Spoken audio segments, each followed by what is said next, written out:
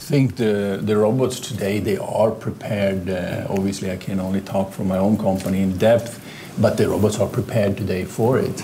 The thing here is about how is the surrounding equipment prepared for it, because it needs to be an ecosystem. It needs to be an open ecosystem, and the robot, I would say, is the central part of it that collects the information from the surrounding equipment. The robot on its own is still not the key thing. The key thing is the combination of the process equipment, the grippers, the safety equipment, etc., together with the robot's movements. That is the key thing. So we need to make the whole ecosystem prepared for it. The robots, I think, today, they are absolutely prepared for it. I think the robot now is only equipment, this kind of robot, not to meet the demand of the Industry 4.0. So the robot need the demand must be improved.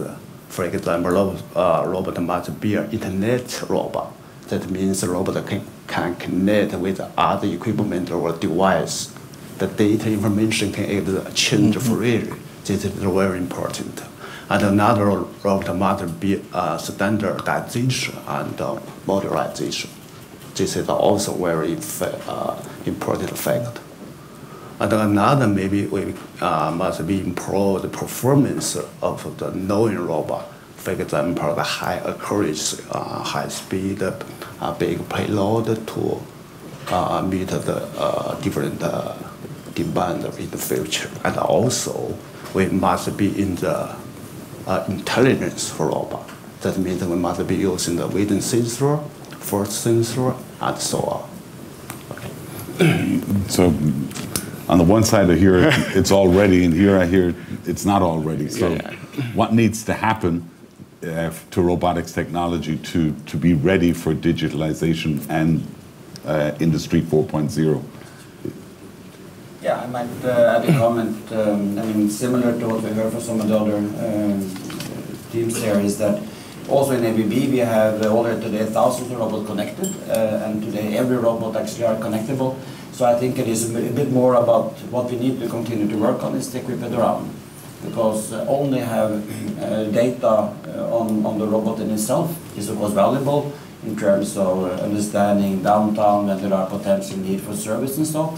But if you want to really create the most flexible, as we talked about, the most productive, optimized factory, you need to include all the other equipment around it. And that is a process ongoing, and I think that we will see that very soon. When it comes to the gripper, you mentioned the gripper is a very important tool, and how much can we 3D manufacture those tools also, so we can have more flexibility, because this is where we make a difference as well, to have the right prehensing tool. To be compact, obviously, as compact as possible, because they have to integrate existing manufacturing site. We cannot just build something new, big around. It's already congested area.